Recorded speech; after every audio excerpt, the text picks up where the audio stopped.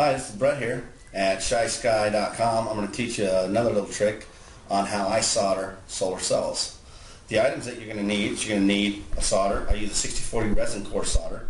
I have a flex pen here with me, and then we have our solar tabs. Our cell tabs. What I'm going to do at this time is, the first thing I do is make sure that I have pre-cut tabs. I take my flex pen, make sure that it's working, and most people with a flex pen, you want to make sure that you actually have good flex at the end of it. I run a strip right along where I'm going to solder on both sides of the cell. And what I do at this point is I take a piece of tabbing wire. I like to place it down. Some people put a little bead at one end, and then I take my little jeweler's block, which acts as a third hand. I've got a piece of solder,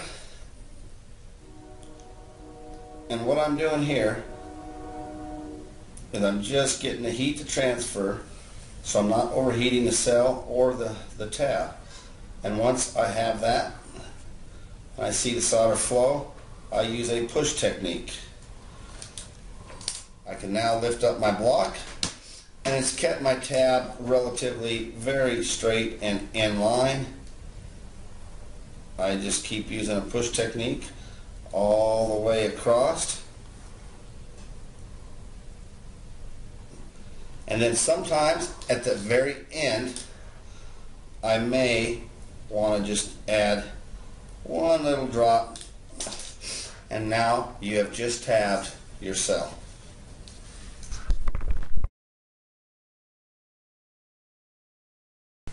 You do this twice. I'm not going to do it because I think you pretty much understand what I just did.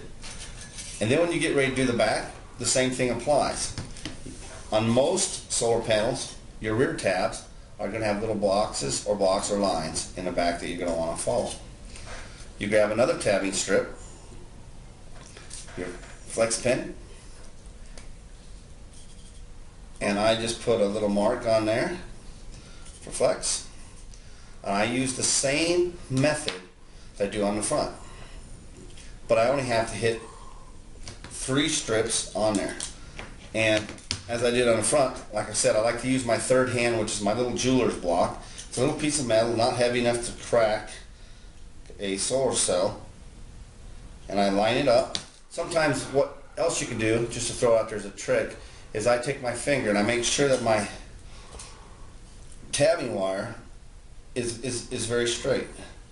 I set the block gently on the cell.